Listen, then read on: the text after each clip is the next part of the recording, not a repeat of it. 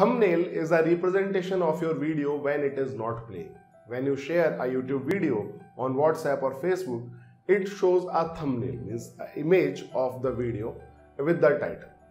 And when YouTube recommend your video, it shows thumbnail, title, right?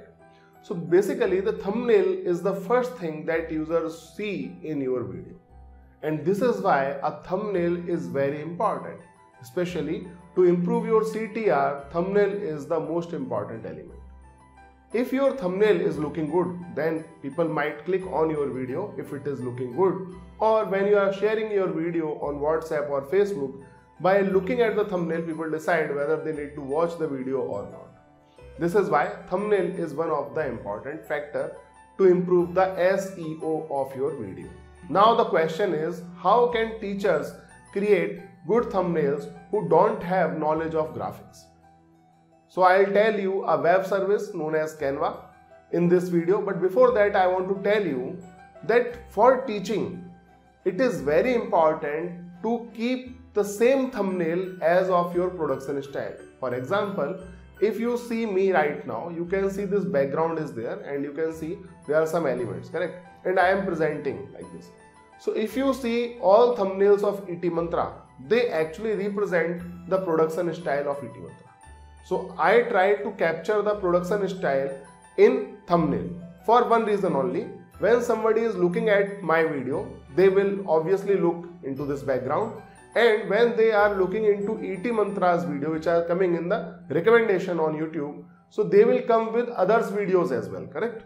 But by looking into the image of that video, people will be able to identify which video is mine and which video is not mine. If someone likes my video, then most probably they will click on my video because they can identify that this is the same person who is going to talk in this video as well. There may be situations where you cannot capture your production style. For example, you can see Learn by Watch Electronics video. The video type that we use is tabletop. In tabletop, a paper is visible. But if we put paper in the background of thumbnail, then it might not look very good. So what we did? We decided to keep same background for all of our videos. So we took a picture of Mr. Rajkumar Thenua, put that on a blue screen, and then finally put a title which is visible on our all thumbnails. So you can do that also for all of your videos of same series. You can use same picture or same style of thumbnails. This is why it's very easy for teachers also, because you do not need to think about a new thumbnail whenever you are producing a new video.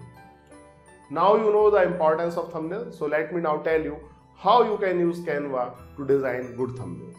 So why wait? Let's start.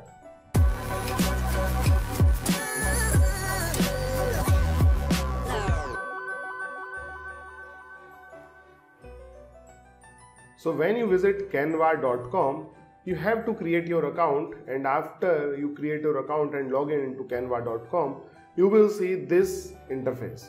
As you can see, it's asking you to design anything, and then you can try writing here whatever you want to create. For example, you can write YouTube thumbnail, you want to create WhatsApp post or something like this. It can also give you options to create stories or whatever. Similarly, you can search for Facebook related posts. So see, it will give you options, and if you want to create something for YouTube, it will give you options to create YouTube things. So it actually allows you to create images only, not videos. Okay. So here on home you will see this option, and you will also see some thumbnails like create your design. What do you want to create? These options are given here. These are some templates which you can use to create something. Then there are your designs. Whatever designs I have created, they are listed here. Then these are templates for Instagram posts, templates for logos, templates for posters, for YouTube thumbnails, for presentations. So there are many options. Whatever you want to create using graphics, you can create all of these things with the help of canva.com, and it has a lot of templates available. So you can also go to this template to see its library. It's a long list of things. See, so Zoom virtual backgrounds, posters, logos. So like I talked about Zoom meetings, you can create a virtual background for Zoom meetings also. So there are many things, but we want to focus here on creating YouTube thumbnails. So what you will do, you will search here YouTube and you will get option for YouTube thumbnail. Okay. So there are intros, outros also, but we are interested in creating thumbnails, so we will click on YouTube thumbnails. After that you will see a lot of templates in front of you.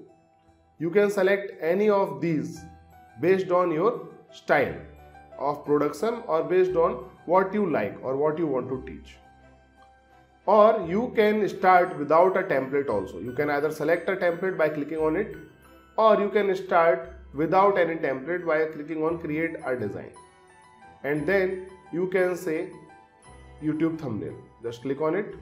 So it will open a page in front of you and you will see a blank design here. There is a blank page, but still it will recommend you a lot of thumbnails. Now you have option for filter. Click on this filter and you can select filter based on the color or language. So what I'll do, I will search for education. So you can see this music YouTube thumbnail, food YouTube thumbnail, beauty, tutorials. So most probably teachers want to go to tutorials, but we will see all, like travel is there, all results are there. So what I'll do, I will either start with this blank or I can select one of the tutorial thumbnails. For that I will see all tutorial thumbnails. So see, these are the tutorials thumbnails available. You can select one and start creating your thumbnail very easily. So for example, look into this thumbnail. I'll select this. Thumbnails are basically a pre-designed set of elements. So for example, this is an image and this is text. So they are placed on top of each other. So their position, their font style, the filter applied to images are already given in such a way so that it looks good. Similarly, if I go to this, so here you can see there is a text, some small text, big text, then there are images, then some designs are there. So this element, all the element, it took you a lot of time to put them and think about it. Okay, so for example, they have taken very small details. They have captured all small details to make this thumbnail. So this thumbnail I like the most among all of the thumbnails because it's good in color. The text is visible properly. Supports most of the teachers. So now this image is not relevant to the content that I teach. I may need to change the image. So what I'll do, I will go to photos and I'll search. A lot of image can be searched. For example, right now I am talking about thumbnails or YouTube SEO. So I'll search for SEO. So you can see a lot of images related to SEO. Whenever you are hovering over an image, you will see this option, whether this image is free or paid. See this, most of the images are free, but you will see this dollar icon also in some of the images. You will see this dollar icon also in some of the images. This means you have to purchase it and the price will come when you hover it. So for example, this image is of $1. So you can pay $1 and use this image on your designs. Similarly, you will see some images which comes with a premium Canva license. So if you have a premium Canva license, then you can use those images without worrying about paying $1 each image. Correct? So I'll select one image. So I like this one, but this is Pro. Okay, so this means you have to have a Pro account, or you can simply pay $1 for this image. So it's better to have a Pro account if you are interested. So I like this also. This one is also good, but this is again $, then Pro. I want to tell you how to use. So I will select this free one and I'll drag it and I will bring it to this image box. So what will happen? It will show me how it will look in this box. I haven't yet dropped it. I will drag it and I will check how it will look on this background. See? So how this will look in the background. I can also see how this will look here. Okay, but I want it here, so I will place it here and then I will drop it because I like it. Now you can see this image has a lot of content, but only some of the content is visible. If you want to place your image in a better position, so what you can do, you can double click on it By double clicking on it, you will be able to see the complete area and the cropped area of this image. Then you can drag and drop it. You can also resize it if you want, like this. And then you can, now I like it. After you are satisfied with the placement, then simply click on this done option. I'll click on done, and as you can see, this image is available. I don't like this because it is coming on the way. I'll put it somewhere else, for example here. Here it is good. Okay, it's basically your choice. And I will write a good title for this image, which will be, if your text is not fit properly in the box, you can resize it also. Whenever you click on one element but others is also selected with these dotted lines, this means that this is grouped. You can click on ungroup to ungroup these elements. So I'll click on ungroup. Now you can see all the elements are separate. So like now this is separate, this is separate. So I will write my name, or basically I will delete it. It's better to delete this. And then you can write a small description here. It's actually up to you how you want to write it. If you don't like this image or default images in the search result, what you can do, you can also upload an image.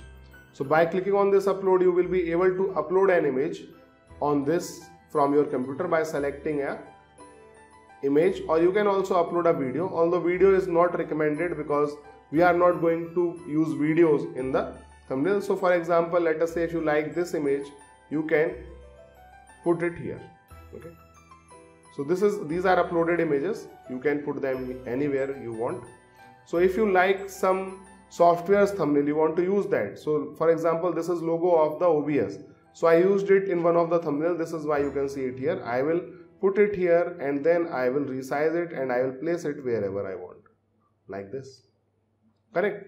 You can do these things here. Similarly, if you want to change the background, there are many backgrounds available. Here these backgrounds are given and you have to select one of these background. So I will select this one. See how it is looking. I can select this one also. For this particular thumbnail, I have to select a dark background. So I can click on this. See, I can click on this. Now let's look at the elements also. So what are the elements? Elements are these boxes, some icons, grids, shapes, frames, stickers, charts that you can use on your thumbnail. So for example, if I want to use, so right now this coronavirus is spreading, and if I want to use something from coronavirus, see these are given here. I will see all of them and I can use one of them. So for example, I will use this.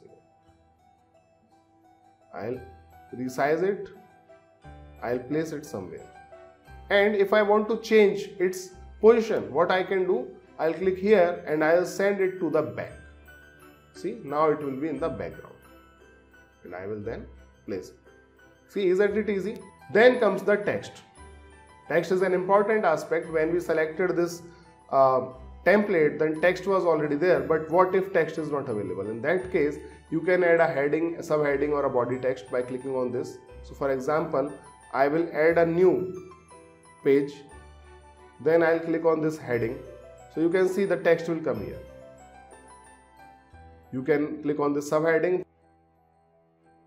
Similarly, this body text will also appear. If you click on it, then you have to place it somewhere according to your requirement.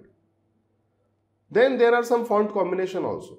Like the templates, there are some font combination. You might like any of these and want to use any one of these. Then it's good because it's pre-defined style. So you can select any one of these. For example, if I delete them and I want to put this one here, see, I'll simply click on it and it will start appearing. All I need to do is change its text by double clicking on this text, and then I can change it according to my requirement. Once you are satisfied with your design, what you have to do? You have to download it in PNG or JPG, basically some shareable image format. So for that you have to go to this download, click on it. then you will see this option. It will ask you what file type you want to select. So you can select PNG, JPG, PDF, PDF print. So I will select PNG because it is high quality image. You can also decide the size. You want it on the same size or you want to resize it to something. So size is basically pro feature. So the size, this transparent background, compressed file, all of these are features of pro account which you can't use with a free account. And then it will ask you how many pages from your design you want to download. For example, right now we have 2 pages, this page 1 and this page 2. How many pages do you want to download? If you want to download all, click on this and download. So it will download 2 pages in a zip file. But I want to download only one, so I'll click on this. I'll select this, say done, and then I will download. So it will now prepare my design and download this thumbnail on my PC. See, it is downloaded. Once it is downloaded, you can open it to see if it is working properly or not. See, this is how it is looking. Now let's see how I make thumbnails like this. So I'll click on this because this is my design. You can see all of the thumbnails are here on this page. As you can see, in the beginning I was writing in small text, but when I realize my mistake, I make it bolder. With the time, I also select only the background rather than these other elements into my thumbnail. I also change the shape. See, this green area, you can see this green area is little tilted, while in the beginning I was using the straight ones. So I realized my mistake while working. Then I selected white background in some of my video when I realized that I should keep different style of text. So now I am using black, white based on the content. I also keep the title very short so that the text is visible properly. Then sometimes I also put these small images. Previously I was putting this text towards the right, but later I realized it's better to put in the between, because whenever your video is shared on WhatsApp, a square image appears. In the square image, if your title is in between of this image, it will be visible, otherwise it will be cut. So later I changed this also. So this is how, with practice, with time and with the response of your viewers, you will be able to select a perfect thumbnail style for your educational videos. I believe now you will be able to use Canva to make good thumbnails for your educational videos. If you are doing it, if you know some other tip, please share it with me on the comment section of this video. And please share this video with all your teachers, because I have seen lot of teachers not using thumbnails on their videos. Thank you very much.